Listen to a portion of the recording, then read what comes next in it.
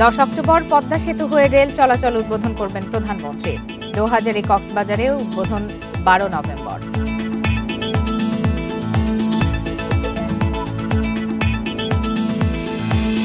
মুন্সিগঞ্জে trawler ডুবির ঘটনায় আরও 2 জনের মরদেহ উদ্ধার। এখনো নিখোঁজ 3। তীব্র স্রোতে উদ্ধার অভিযান ব্যাহত।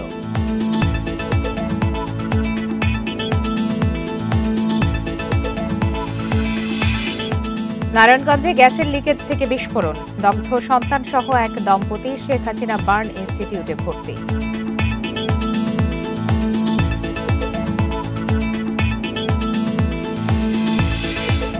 বিভিন্ন নদ নদীর পানি কমলেও জলাবদ্ধতার কবলে অনেক এলাকা, রাস্তাঘাট ফসল ডুবে ব্যাপক ক্ষতি।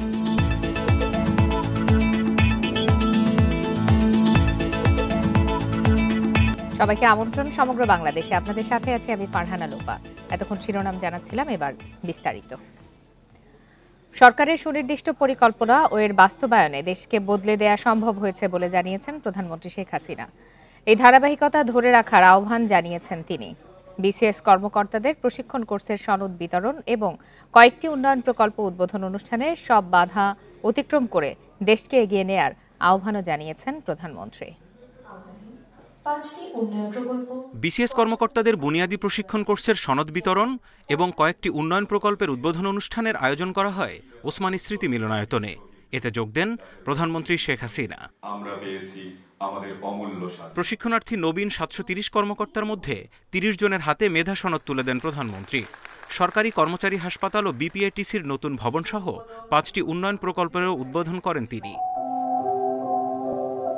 পরে প্রজাতন্ত্রের নবীন কর্মচারীদের মুক্তিযুদ্ধের চেতনা ধারণ করে দেশের কল্যাণে নিজ নিজ দায়িত্ব সততার সঙ্গে পালন করে যাওয়ার নির্দেশনা দেন শেখ হাসিনা। যারা প্রশিক্ষণ নিয়েছেন তাদের সবাইকে সবথেকে বড় কথা দেশপ্রেমে উদ্বুদ্ধ হতে হবে, দেশের মানুষের প্রতি দায়িত্ববোধ কর্তব্যবোধ থাকতে হবে। কারণ তাদের রোদে পোড়া মাঠে কাজ করে বৃষ্টিতে ভেজে ঘাম ঝরিয়ে তারা যে অর্থ উপার্জন করে, সেই উপার্জনের টাকা দিয়েই কিন্তু আমাদের সবার সবকিছু চলে। এই কথাটা আমাদের ভুললে চলবে না, এটা আমাদের সবসময় মাথায় রাখতে হবে। আওয়ামী লীগ সরকারের অধীনে দেশের উন্নয়নের চিত্র তুলে ধরে এর ধারাবাহিকতা বজায় রাখতে সচেতন থাকার আহ্বান জানান প্রধানমন্ত্রী।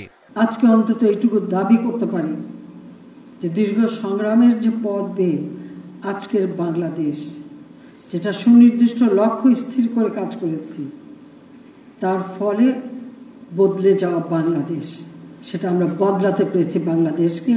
এখন আর ওই মানুষকে দুর্ভিক্ষর মতো না খেয়ে দিনের পর দিন কাটাতে হয় না। দিন রাত পরিশ্রম করে আজকে বাংলাদেশটাকে যে জায়গাটা নিয়ে এসেছি, বাংলাদেশ যেন এখান থেকে কিছুতে পিছিয়ে না যায়। রিজার্ভ নিয়ে চিন্তিত না হওয়ার পরামর্শ দিয়ে জনগণকে সঙ্গে নিয়ে অগ্রগতি ধরে রাখার প্রত্যয় জানান প্রধানমন্ত্রী। আমার গোলায় খাবার আছে ততক্ষণ আমরা চিন্তা করি না, ফসল ফলাবো, নিজের খাবার নিজে খাবো। Zahidul Bashar, independent news, Dhaka. আওয়ামী লীগের সংসদীয় মনোনয়ন বোর্ডের সভা আজ সন্ধ্যা 6:30টায় গণভবনে শুরু হবে এই সভা। এতে সভাপতিত্ব করবেন দলের সংসদীয় মনোনয়ন বোর্ডের সভাপতি শেখ হাসিনা। সভায় ব্রাহ্মণবাড়িয়া 2 এবং লক্ষ্মীপুর 3 আসনের উপনির্বাচনের প্রার্থী চূড়ান্ত করা হবে। এর আগে শুক্র ও শনিবার এই 2 আসনের উপনির্বাচনে মনোনয়নপত্র বিক্রি করে আওয়ামী লীগ। এতে ব্রাহ্মণবাড়িয়া 2 আসনে 16 এবং লক্ষ্মীপুর 3 আসনে 14 জন মনোনয়ন প্রত্যাশী ফর্ম সংগ্রহ করেন। গত 30 সেপ্টেম্বর লক্ষ্মীপুর 3 আসনের সংসদ সদস্য শাহজাহান কামাল ও ব্রাহ্মণবাড়িয়া 2 আসনের সংসদ সদস্য উকিল আব্দুস সাত্তারের মৃত্যুতে আসন দুটি শূন্য হয়। আগামী 5 নভেম্বর এই 2 আসনে ভোট অনুষ্ঠিত হবে।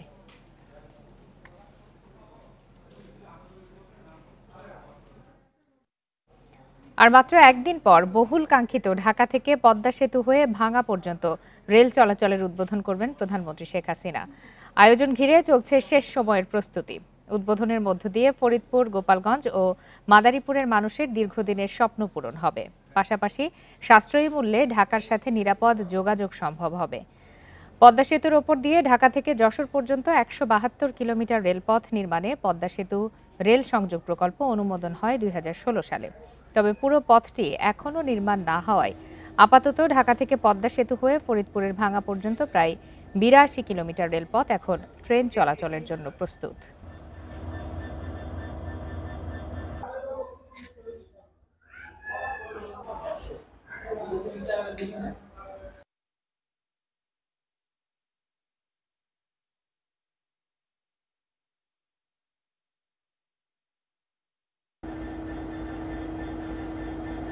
সাথে কোনটা যাবে এটা?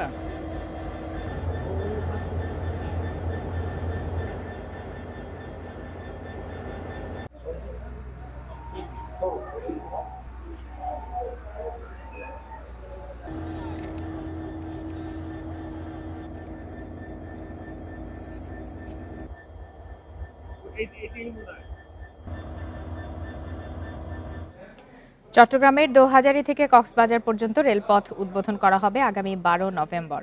প্রধানমন্ত্রী শেখ হাসিনা এই রেলপথ উদ্বোধন করবেন। দুপুরে মন্ত্রণালয়ে এসব তথ্য জানান রেলমন্ত্রী নুরুল ইসলাম সুজন।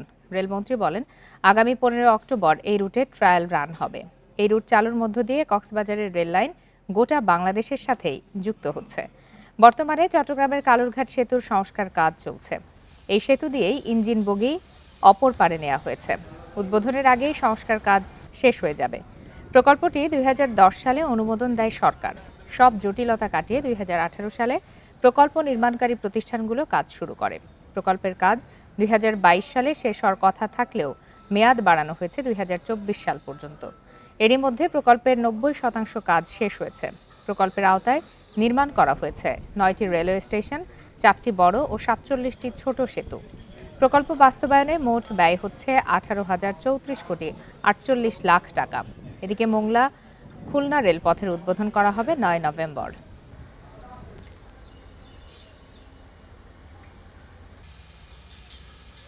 আগামী 12ই নভেম্বর আমাদের দোহাজারী থেকে কক্সবাজার এই রুটে আপনার এই ট্রেন উদ্বোধনের জন্য তারিখ দিয়েছেন।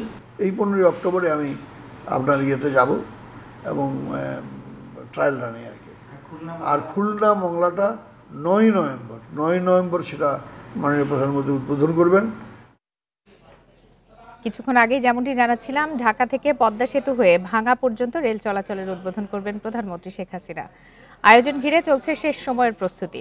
এ বিষয়ে আরো বিস্তারিত জানাতে এই মুহূর্তে ফরিদপুর থেকে যোগ দিয়েছেন সহকর্মী SM মাসুদুর রহমান। মাসুদুর রহমান, আর মাত্র একদিন পর অর্থাৎ 10 তারিখে ঢাকা থেকে পদ্মা সেতু হয়ে ভাঙ্গা পর্যন্ত রেল চলাচলের উদ্বোধন করবেন প্রধানমন্ত্রী। সেক্ষেত্রে একেবারে শেষ সময়ে কি ধরনের প্রস্তুতি সেখানে চলছে, আর সেখানকার সাধারণ মানুষের প্রতিক্রিয়াই বা কেমন? আগামী 10 অক্টোবর প্রধানমন্ত্রী শেখ হাসিনা পদ্মা সেতু পার হয়ে যে ট্রেন উদ্বোধন করবে, সেই ট্রেনটি ফরিদপুরের ভাঙ্গা উপজেলার বামনকান্দা জংশনে এসে থামবেন। সেখান থেকে প্রধানমন্ত্রী শেখ হাসিনা ফরিদপুরের ভাঙ্গার ডক্টর কাজী আব্দুল ইউসুফ স্টেডিয়ামে তিনি একটি জনসভায় বক্তব্য দেবেন। এই জনসভাকে ঘিরে এবং এই ট্রেন উদ্বোধনকে ঘিরে এই অঞ্চলে একটা উৎসবের আমেজ সৃষ্টি হয়েছে। আমি এখন অবস্থান করছি ফরিদপুরে ভাঙ্গা স্টেডিয়ামের এখানে।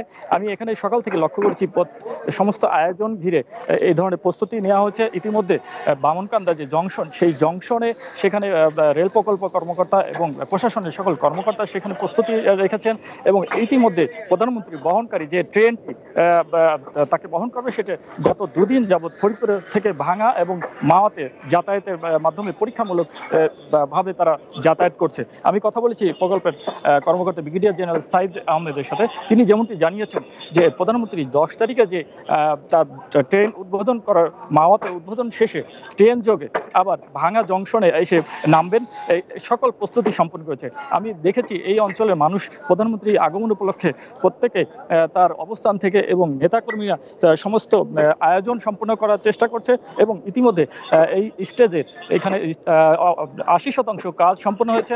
প্রশাসন সহ স্থানীয় নেতৃবৃন্দ তারা তাদের নিজ অবস্থান থেকে প্রধানমন্ত্রীকে বরণ করার জন্য সকল ধরনের প্রস্তুতি সম্পন্ন করেছেন। আমি প্রতিটি এলাকায় ফেস্টুন, ব্যানার এবং লিফলেটে ভরে গেছে।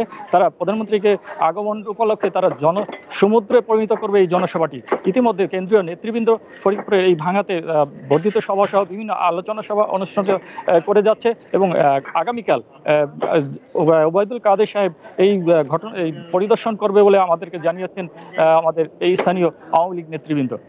এই ছিল ফরিদপুরের ভাঙ্গার রেল স্টেশনের উদ্বোধন এবং প্রধানমন্ত্রীর জনসভার সর্বশেষ পরিস্থিতি। জানাচ্ছিলেন সহকর্মী SM মাসুদুর রহমান। মুন্সিগঞ্জে গজারিয়ায় ট্রলার ডুবির ঘটনায় 2 জনের মরদেহ উদ্ধার করা হয়েছে। এ নিয়ে মৃতের সংখ্যা বেড়ে দাঁড়িয়েছে 3 জনে। তবে এখনও নিখোঁজ রয়েছে 3 জন।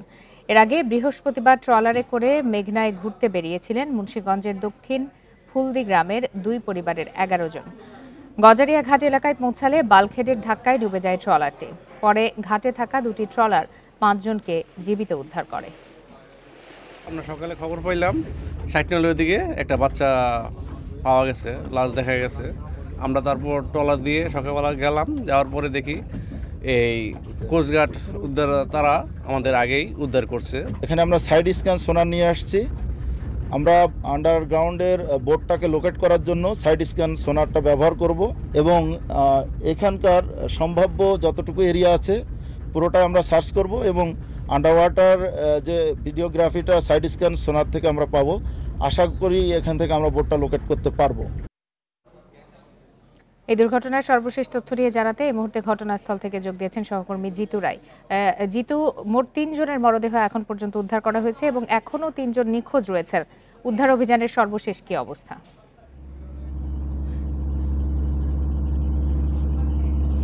আপনি ঠিকই বলেছেন, উদ্ধার অভিযানে আজ সকালে যে 2 জনকে উদ্ধার করা হয়েছে সেই সংখ্যাটি সহ গত দিনের যে নারীকে উদ্ধার করা হয়েছে তাদের সহ মোট 3 জনের মৃতদেহ উদ্ধার করা হয়েছে।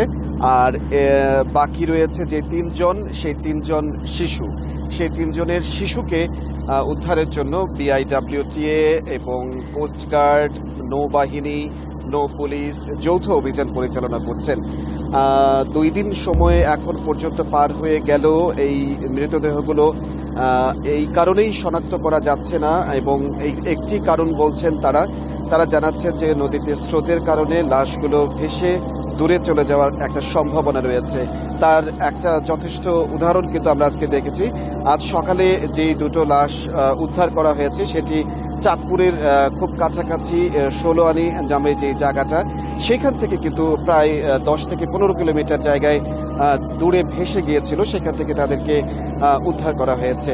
ঠিক একইভাবে এই অভিযানের সঙ্গে সংশ্লিষ্ট যে বাহিনীগুলো রয়েছে তারা কিন্তু বিভিন্ন জায়গায় ছড়িয়ে ছিটিয়ে তারা চেষ্টা করছেন লাশগুলোকে শনাক্ত করবার জন্য এবং একই সাথে তারা সকালে পর্যন্ত 10টা পর্যন্ত আছে চেষ্টা করেছিলেন যে ট্রলারটিকে শনাক্ত করা যায় কিনা, কারণ তারা বলছিলেন ট্রলারটি শনাক্ত করা গেলে লাশগুলো কোন দিকে ভেসে যেতে পারে সেটি তাদের পূর্ব অভিজ্ঞতায় সেটিকে শনাক্ত করতে পারবেন, কিন্তু সেটি সম্ভব হয়নি এখন, কারণ তারা লাশকে উদ্ধার করবার জন্যই এখন তাদের সমগ্র ব্যস্ততা। এবং আমরা জিজ্ঞেস করেছিলাম এই অভিযানটি আজ কতক্ষণ পর্যন্ত চলবে, তারা জানিয়েছেন সন্ধ্যা 6টা পর্যন্ত তারা অভিযানটি পরিচালনা করবেন। এই ছিল আমার কাছে মুন্সিগঞ্জে মেঘনা নদীতে ট্রলারডুবির সর্বশেষ তথ্য। আপনাকে অনেক ধন্যবাদ। নারায়ণগঞ্জের 2500-এ গ্যাসের লিকেজ থেকে বিস্ফোরণে সন্তান সহ এক দম্পতি দগ্ধ হয়েছেন। ভোর 4টার দিকে এই দুর্ঘটনা ঘটে। দগ্ধরা হলেন গৃহকর্তা অরিজিৎ, তার স্ত্রী রিঙ্কু এবং তাদের 2.5 বছরের ছেলে কাব্য। তাদের শেখ হাসিনা বার্ন ইনস্টিটিউটে ভর্তি করা হয়েছে। চিকিৎসক জানান গৃহকর্তা অরিজিৎ এর শরীরের 14%, রিঙ্কুর 80 এবং শিশু কাব্যর শরীরের 20% পুড়ে গেছে। বর্তমানে তারা জরুরি বিভাগে চিকিৎসাধীন। এদের মধ্যে গৃহবধূ রিঙ্কুর অবস্থা আশঙ্কাজনক। স্বজনরা জানান অরিজিৎ স্থানীয় একটি ব্যাংকে চাকরি করেন। পরিবার নিয়ে তিনি 2500-এর নাগেরচরে একটি ভাড়া বাসায় থাকতেন। ভোরে গৃহবধূ রিঙ্কু চুলা জ্বালাতে গেলে বিস্ফোরণ হয়। এ সময় 3 জনই দগ্ধ হন। পরে স্থানীয়রা তাদের উদ্ধার করে হাসপাতালে পাঠান। ভারী বৃষ্টিতে দেশের বিভিন্ন জেলায় নদ নদীর পানি বাড়ার পর এবার কিছুটা কমতে শুরু করেছে, তবে জলাবদ্ধতার কারণে এখনও দুর্ভোগে কোনো কোনো এলাকার মানুষ। টানা বৃষ্টিতে কিশোরগঞ্জে জলাবদ্ধতার দুর্ভোগ কমেনি পৌরবাসীর। 4 দিন ধরে শহরের পুরাতন court road, Nilganj road, Nagua বটতলা সহ বেশ কয়েকটি রাস্তায় জমে আছে পানি। পৌরসভার অপরিকল্পিত ড্রেনেজ ব্যবস্থাকে দায়ী করছেন বাসিন্দারা। এছাড়া বৃষ্টিতে জেলার 13 উপজেলার 6641টি পুকুর ও ফিশারি তলিয়ে গেছে বলে জানিয়েছে কৃষি বিভাগ। এদিকে অতিবৃষ্টিতে নেত্রকোনায় 5 শতাধিক চাষির 705টি পুকুরের মাছ ও পোনা ভেসে গেছে। অবকাঠামো সহ জেলার 8 কোটি 15 লাখ টাকার মাছের ক্ষতি হয়েছে। জেলা পানি উন্নয়ন বোর্ডের নির্বাহী প্রকৌশলী জানান বৃষ্টি কমায় উবধাখালী, সোমেশ্বরী, কংস ও ধনু নদীর পানিও কমছে। আমাদের যে একটা বর্ষণে এরকম যে দ্রুত যে আমরা যে কিছু একটা করবো যে বা জাল দিয়ে একটা বের দিব এটাও পারিনি। লক্ষ লক্ষ টাকার মাছ ছিল, পাবদা, শিং, তারপরে রেনু ছিল, এগুলো বের হয়ে গেছে। লক্ষ লক্ষ টাকার মাছ ছাড়লাম, সব মাছ তোলা গেছে। এখন আমার বাঁচার কোনো পথ নাই। এখন আমার এ বিষয়ে আরো বিস্তারিত জানাতে এই মুহূর্তে কিশোরগঞ্জ নেত্রকোনা থেকে যোগ দিয়েছেন সহকর্মীরা। শুরুতেই চলে যাচ্ছে কিশোরগঞ্জে, সেখান থেকে আছেন সহকর্মী শাহজাহান সাজু। সাজু, জলাবদ্ধতা কাটছে না কেন? পৌর এলাকার মানুষই তো এর দুর্ভোগ এখন পর্যন্ত পোহাচ্ছেন। আর কোন কোন এলাকায় এখন পর্যন্ত বেশি সমস্যা দেখা দিয়েছে?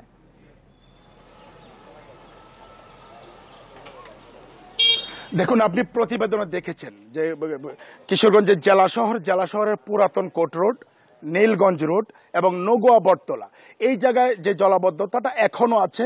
এই গেল 2-3 দিন হয় বৃষ্টি কমেছে, রৌদ্র ঝলমলে রৌদ্র, এখনো কিন্তু রৌদ্র, আজকেও সারাদিন রৌদ্র ছিল, কিন্তু পানিটা নিষ্কাশন হচ্ছে না। এই যে 3 এলাকার কথা বললাম, এই 3 এলাকা সহ শহরের আরো কয়েকটা পয়েন্টে যদি 20 মিনিটের বৃষ্টি হয় তবুও কিন্তু মানে পানি জমে পড়ে, নিষ্কাশন হয় খুব দেরিতে। এটার পিছনে মূল যে কারণ আমরা উদ্ধার করেছি সেটা হলো আপনার মানে পৌরসভার যে ড্রেনেজ ব্যবস্থা, এটা খুবই নাজুক। পাশাপাশি মানে অনেকটা মানে অবহেলার চোখে পৌরসভার লোকজন বা কর্তৃপক্ষ এই ড্রেন বা পানি নিষ্কাশনের বিষয়টাকে দেখছেন, এরকম অভিযোগ আমাদেরকে কিন্তু পৌরবাসীরা করছেন। একদম নিত্য নৈমিত্য ব্যাপার এই অভিযোগগুলির, কিন্তু পৌরসভা কর্তৃপক্ষ এটাকে আসলে মানে খুব একটা খামখেয়ালি ভাবে দেখছেন, সেটা আমলে নিচ্ছেন না। এখন কিন্তু দুর্ভোগটা চরমে, এবারের এই যে বৃষ্টি, এই বৃষ্টি হওয়ার পর দুর্ভোগটা আরো বেড়েছে। এখনো কিন্তু পানি নামছে না। আজ আপনাকে একটা কথা জানাই যে পুরাতন কোর্ট রোডে এখানে 5 থেকে 6টা সরকারি অফিস, ওই অফিসের বারান্দায় কিন্তু মানে পানি উঠেছে। এবং মহিলা সরকারি যে কলেজ, ওই কলেজে হাঁটু পানি মারিয়ে আজকে কিন্তু ছাত্রীরা মানে যারা একাদশ শ্রেণীতে ভর্তি হয়েছেন তারা প্রথম ক্লাসটা করেছেন হাঁটু পানি মারিয়ে কাপড় বিছিয়ে। এই যে দুর্ভোগ, এটা কিন্তু আসলে কমছে না। এই যে আমরা অনেক নিউজ করছি বা এই যে অনেক অভিযোগ পৌরবাসীরা করছেন, পৌরসভা কর্তৃপক্ষ এই নিয়ে কোনো মানে মাথা ব্যথাই নেই, তারা মাথা ঘামাচ্ছেন না। সব মিলে এটা নিয়তির উপর ছেড়ে দিয়েছে। জনপ্রতিনিধিরা আসলে কি বলতে চাচ্ছেন? তারা কোনো কথা বলতে চাচ্ছেন না, এটি তো কোনো ধরনের সমস্যার সমাধান হতে পারে না।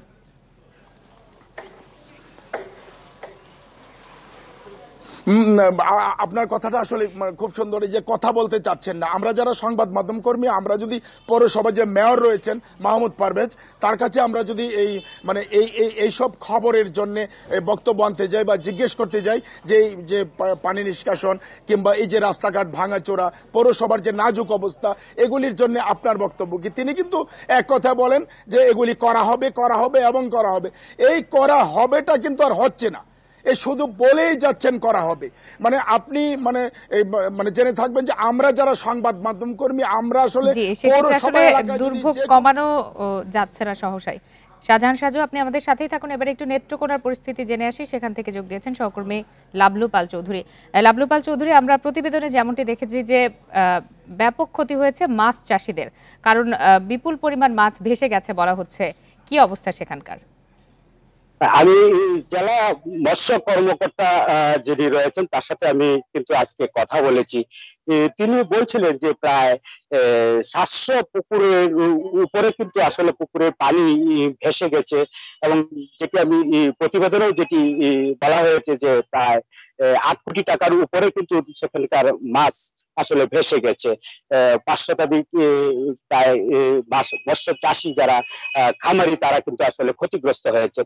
আমি যখন খামারিদের সাথে কথা বলি তখন কিন্তু আসলে যারা প্রান্তিক খামারি অর্থাৎ ক্ষুদ্র যারা চাষি রয়েছেন, তারা কিন্তু আসলে খুব হতাশ হয়ে পড়েছেন। তারা অনেকেই বলছিলেন যে খুব যে ঋণ করে কিন্তু আসলে অনেকে ধার কর্জ করে কিন্তু আসলে টাকা এনে তারা মাছ চাষ করেছিলেন, এবং সেই যে বৃহস্পতিবারের রাতের যে ভারী বর্ষণ যেটা হয়েছিল, সেদিন কিন্তু আসলে পরদিন সকালে ঘুম থেকে উঠেই কিন্তু তারা দেখে যে পুকুরগুলো উপচে কিন্তু আসলে সেই মাছগুলো ভেসে গেছে। তারা একটা অভিযোগ করছিলেন যে বিল লাগোয়া যে পুকুরগুলো রয়েছে সেখানে কিন্তু আসলে বেশি ক্ষতিগ্রস্ত হয়েছে, অর্থাৎ যে বিলগুলোতে যে পানিটা যেখান থেকে যে নামবে এবং সেই বিলের যে পানি যে খালগুলো দিয়ে যে বেরিয়ে যে নদীতে যে পড়বে, সেখানেই কিন্তু আসলে সমস্যাটা সৃষ্টি হয়েছে। একেতে খালগুলো খনন নেই, দ্বিতীয়ত কিন্তু আসলে বিভিন্ন খালের বিভিন্ন অংশে কিন্তু কিছু কিছু চক্র একটি কিন্তু আসলে বাদ দিয়ে কিন্তু আসলে তারা মাছ ধরে। এরকম কিন্তু সারা জেলার যে খালগুলো, ওই প্রতিটা খালেরই কিন্তু কম বেশি চিত্রটা এরকম। সেখানে কিন্তু আসলে প্রশাসনের দেখার কেউ নেই। মাঝে মাঝে আমরা দেখি উপজেলা প্রশাসন থেকে 1টি 2টি খালে যে তারা অভিযান চালায়, যেমন মৎস্য যে পক্ষ গিয়েছে, তো তখনও কিন্তু 1-2টি খালে কিন্তু তারা অভিযান চালিয়েছে। সেটা কিন্তু আসলে দেখা এইটুকু লোক দেখানোর মতোই। এরকম একটা অবস্থা কিন্তু আসলে কৃষকরা যখন তাদের হতাশার কথা বলছিলেন, জেলা মৎস্য কর্মকর্তা কিন্তু বলছিলেন যে তারা ঊর্ধ্বতন কর্তৃপক্ষের কাছে সহায়তার জন্য একটা প্রণোদনা দেওয়া যায় কিনা সেই প্রস্তাব তারা পাঠিয়েছেন। নেত্রকোনা এবং কিশোরগঞ্জ থেকে জানাচ্ছিলেন সহকর্মীরা। চট্টগ্রাম, বরিশাল, সিলেট সহ 10 জেলায় আজ ঝোড়ো হাওয়া সহ বজ্র বৃষ্টি হতে পারে। সিলেটের কোথাও কোথাও হতে পারে ভারী থেকে অতি ভারী বৃষ্টি। দক্ষিণ পূর্ব দিক দিয়ে বয়ে যাওয়া বাতাসের গতিবেগ হতে পারে 45 থেকে 60 কিলোমিটার। এসব এলাকার নদী বন্দরসমূহে জারি রয়েছে 1 নম্বর সতর্ক সংকেত। এদিকে বঙ্গোপসাগরে অবস্থানরত লঘুচাপটি গুরুত্বহীন হয়ে পড়ায় সমুদ্র বন্দরসমূহ থেকে সতর্কতার সংকেত নামিয়ে নেওয়া হয়েছে। ভোর 6টা পর্যন্ত 24 ঘন্টায় দেশের সর্বোচ্চ বৃষ্টি রেকর্ড করা হয় সিলেটে 107 মিলিমিটার। এ সময় দেশের সর্বোচ্চ তাপমাত্রা রেকর্ড করা হয় রাঙামাটিতে 33.8 ডিগ্রি সেলসিয়াস। দুর্গাপূজা ঘিরে চট্টগ্রামে কোনো বড় ধরনের সংঘাতের শঙ্কা নেই, তবে যে কোনো ধরনের নাশকতা ঠেকাতে সর্বোচ্চ সতর্ক থাকার কথা জানিয়েছে চট্টগ্রাম মেট্রোপলিটন পুলিশ। দুপুরে পূজা উদযাপন পরিষদের সাথে মত বিনিময় সভায় একথা বলেন সিএমপি কমিশনার কৃষ্ণপদ রায়। তিনি জানান, এবার চট্টগ্রাম মহানগরে মোট 293টি মণ্ডপে পূজা হবে। এর মধ্যে 26টি পূজা মণ্ডপকে গুরুত্বপূর্ণ বিবেচনা করে নিরাপত্তা পরিকল্পনা সাজানো হয়েছে। প্রত্যেক মণ্ডপে পোশাকধারী পুলিশের পাশাপাশি আনসার সদস্যরা থাকবেন। এছাড়া প্রত্যেক থানার আলাদা টহল টিম গঠন করে সার্বক্ষণিক নিরাপত্তার উদ্যোগ নিয়েছে পুলিশ। এছাড়া মণ্ডপে ডিজে অনুষ্ঠান বন্ধ রাখার আহ্বান জানিয়েছে তারা। এছাড়া পতেঙ্গায় প্রতিমা বিসর্জন স্থান নির্ধারণে ঊর্ধ্বতন মহলের সাথে আলোচনা করে সিদ্ধান্ত নেওয়ার কথাও জানান সিএমপি কমিশনার। র্যাব থাকছেন, তারপরে বিভিন্ন গোয়েন্দা সংস্থার প্রতিনিধিরা থাকবেন, তারা বিভিন্ন সময়ে বিভিন্ন তথ্য দিয়ে আমাদের সহযোগিতা করবেন। আমি বলবো যে আমি যদি চট্টগ্রাম মেট্রোপলিটনের পক্ষ থেকে বলেন, আমাদের 1,500-1,500-এর মতো পুলিশ মোতায়েন থাকবে। আর আপনি যদি এটা স্টাইল বলেন, তাহলে আমি বলবো যে আমরা 4 স্তর বিশিষ্ট একটি নিরাপত্তা ব্যবস্থা নিশ্চিত করব। নোয়াখালীর সোনাইমুড়িতে বিয়ের পর যৌতুকের দাবিতে অন্তঃসত্ত্বা স্ত্রীকে শ্বাসরোধে হত্যার ঘটনায় অভিযুক্ত স্বামীকে গ্রেপ্তার করেছে পুলিশ। রবিবার সকালে সোনাইমুড়ি থানায় আয়োজিত সংবাদ সম্মেলনে এই তথ্য জানানো হয়। পুলিশ সুপার জানান, যৌতুকের দাবিতে 1 অক্টোবর স্ত্রীকে শ্বাসরোধে হত্যা করে ইউসুফ। পরে মরদেহ শৌচাগারে রেখে পালিয়ে যায়। এ ঘটনায় অভিযুক্ত ইউসুফকে সাতক্ষীরা থেকে গ্রেপ্তার করে পুলিশ। শেরপুরের ঝিনাইগাতিতে ধানক্ষেত থেকে এক অটোরিকশা চালকের মরদেহ উদ্ধার করেছে পুলিশ। পুলিশের ধারণা, দুর্বৃত্তরা তাকে শ্বাসরোধে হত্যার পর অটোরিকশা নিয়ে পালিয়ে যায়। এদিকে কুয়াকাটা সমুদ্র সৈকত থেকে অজ্ঞাত এক ব্যক্তির মরদেহ উদ্ধার করেছে পুলিশ। দুপুরে সৈকতের জাতীয় উদ্যান সংলগ্ন এলাকা থেকে মরদেহটি উদ্ধার করা হয়।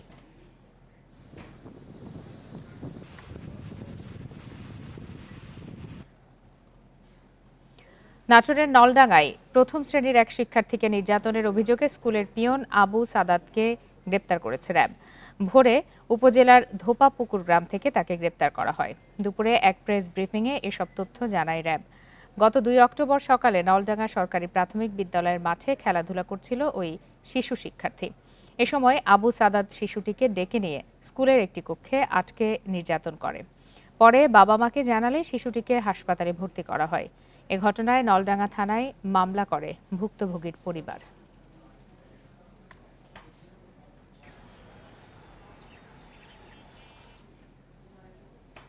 জামালপুরের শরীফপুরে ট্রাক চাপায় হাফিজুর রহমান নামে একজন চিকিৎসক নিহত হয়েছেন। তিনি নান্দিনা উপজেলা স্বাস্থ্য মেডিকেল অফিসার পদে কর্মরত ছিলেন। সকাল 9:30টার দিকে সদর উপজেলার শরীফপুর জয়রামপুর সড়কে দুর্ঘটনা ঘটে। পুলিশ জানায়, ডাক্তার হাফিজুর রহমান সকালে বাড়ি থেকে মোটরসাইকেলে করে কর্মস্থলে যাচ্ছিলেন। পথে জয়রামপুর এলাকায় পৌঁছালে বিপরীত দিক থেকে আসা বালুবাহী ট্রাক তাকে চাপা দেয়। পরে ফায়ার সার্ভিস হাফিজুর রহমানকে জেনারেল হাসপাতালে নিলে চিকিৎসক তাকে মৃত ঘোষণা করেন। এ ঘটনায় বিচার দাবি করেছেন নিহতের স্বজন ও সহকর্মীরা।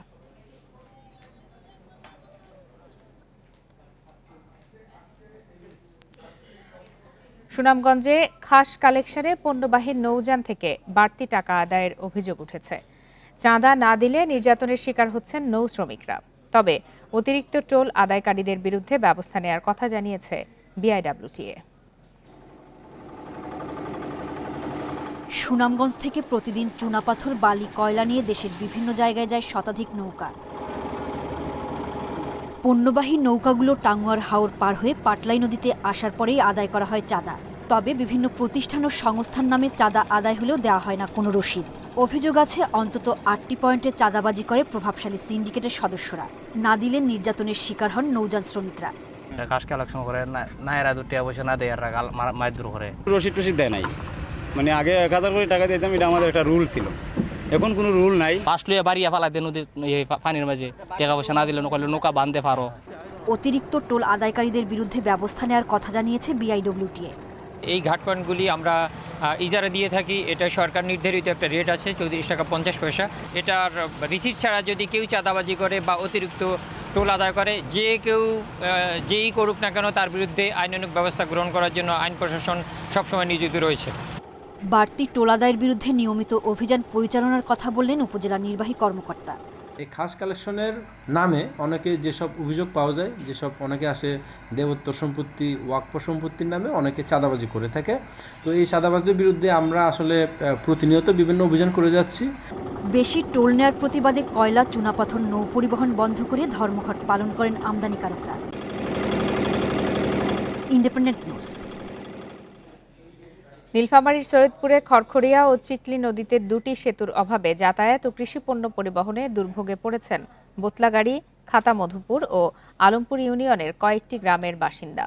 জনপ্রতিনিধিরা বিভিন্ন সময়ে ব্রিজ নির্মাণের আশ্বাস দিলেও নেই দৃশ্যমান কোনো উদ্যোগ।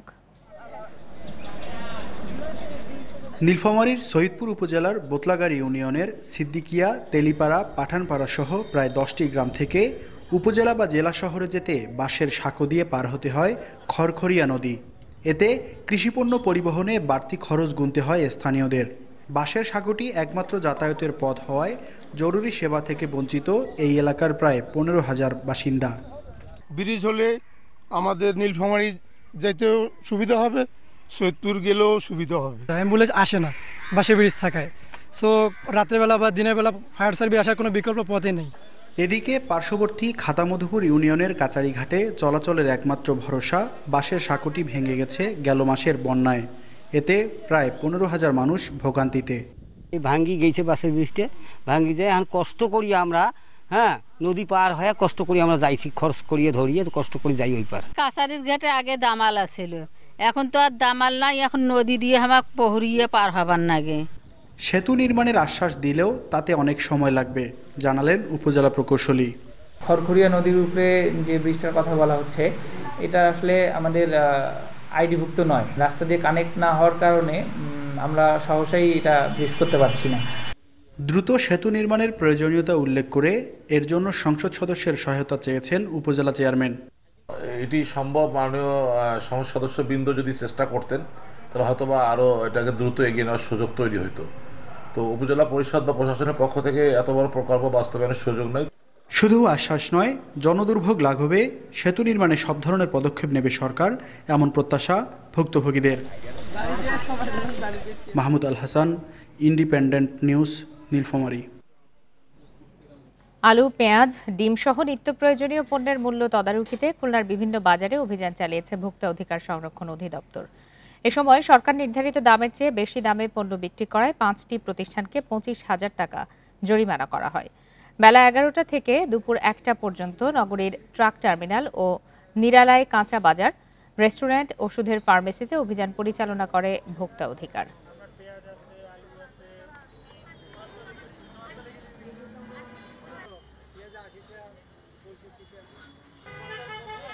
অধিকাংশ ব্যবসায়ী তারা নিয়ম মানেন, কিন্তু কিছু কিছু ব্যবসায়ী আছে যারা অসাধু, তারা এই বেঁধে ধরা নিয়ম এটা মানতে চায় না। সরকার নির্ধারিত যে দাম সেটা মানতে চায় না, তার অতিরিক্ত দামে বিক্রয়ের তারা পায়তারা করতেছে।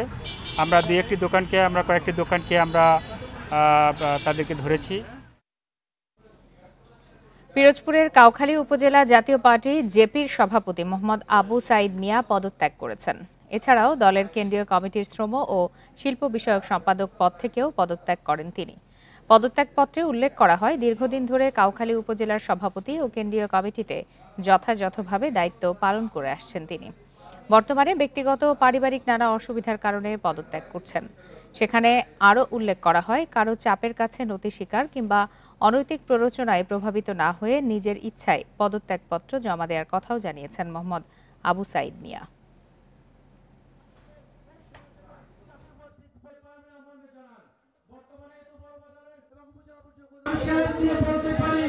আমার দায়িত্ব পালন করে সরকারি উপজেলায় জাতীয় পার্টির নেতৃত্বে সবচেয়ে বেশি প্রোগ্রাম ও কর্মসূচি সফলভাবে বাস্তবায়ন করার চেষ্টা করেছি। সাভারে বাংলাদেশ ক্রীড়া শিক্ষা প্রতিষ্ঠান বিকেএসপি পাবলিক স্কুল অ্যান্ড কলেজের 2023-24 শিক্ষাবর্ষে শ্রেণী কার্যক্রম শুরু হয়েছে। সকালে শিক্ষার্থীদের নবীন বরণ অনুষ্ঠানের মধ্য দিয়ে এই কার্যক্রম শুরু করে কলেজ কর্তৃপক্ষ। প্রতিষ্ঠানটির অডিটোরিয়াম কক্ষে এর আয়োজন করা হয়। এর আগে নবীন শিক্ষার্থীদের ফুল দিয়ে বরণ করে নেয় প্রতিষ্ঠানের শিক্ষার্থী ও শিক্ষকরা। এতে প্রধান অতিথি ছিলেন বিকেএসপির মহাপরিচালক ব্রিগেডিয়ার জেনারেল আনোয়ার সাদাত আবু মোহাম্মদ ফুয়াদ। 1987 সাল থেকে বিকেএসপি পাবলিক স্কুল নামে পরিচালিত হয়ে আসছে। এবছরই একাদশ শ্রেণীতে বিজ্ঞান ও ব্যবসা শাখায় শিক্ষার্থী ভর্তির মধ্য দিয়ে স্কুলটি কলেজ শাখার যাত্রা শুরু করল।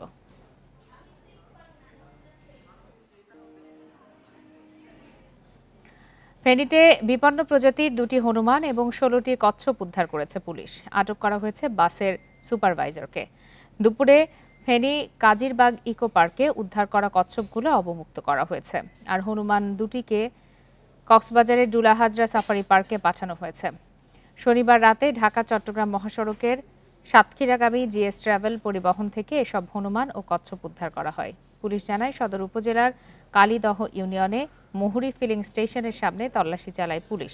এ সময় একটি বাসের পেছনে মালামাল রাখার বক্স থেকে খাঁচায় বন্দি কালো মুখ প্রজাতির 2টি হনুমান, বস্তায় থাকা 16টি বিপন্ন প্রজাতির কচ্ছপ উদ্ধার করা হয়। আটক করা হয় খুলনার বাসিন্দা বাসের সুপারভাইজার রাজুকে।